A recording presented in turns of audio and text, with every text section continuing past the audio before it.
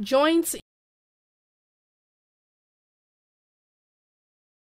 Friends, today we will learn about the various joints our body has. Don't we all fold our various body parts as we desire? Like we can fold our hands, wrists, knee, shoulder, neck, etc. as per our requirements.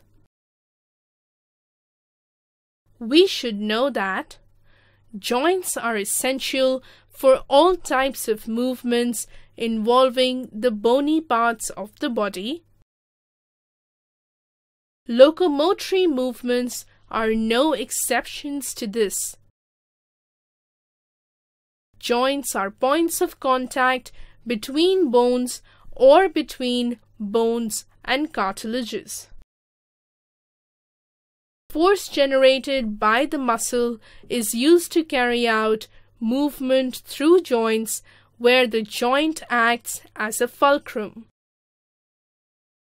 The movability of these joints vary depending on different factors. Joints classification. You should know that all joints don't act alike. They are different in many aspects. Joints have now been classified into three major structural forms, namely fibrous, cartilaginous, and synovial. Fibrous joints do not allow any movement, as in the skull. This type of joint is shown by the flat skull bones, which fuse end to end with the help of dense fibrous connective tissues in the form of sutures to form the cranium. The cartilaginous joints, as the name goes, the bones involved are joined together with the help of cartilages. The joint between the adjacent vertebrae in the vertebral column is of this pattern and permits limited movements. The third type of joints is the synovial joints.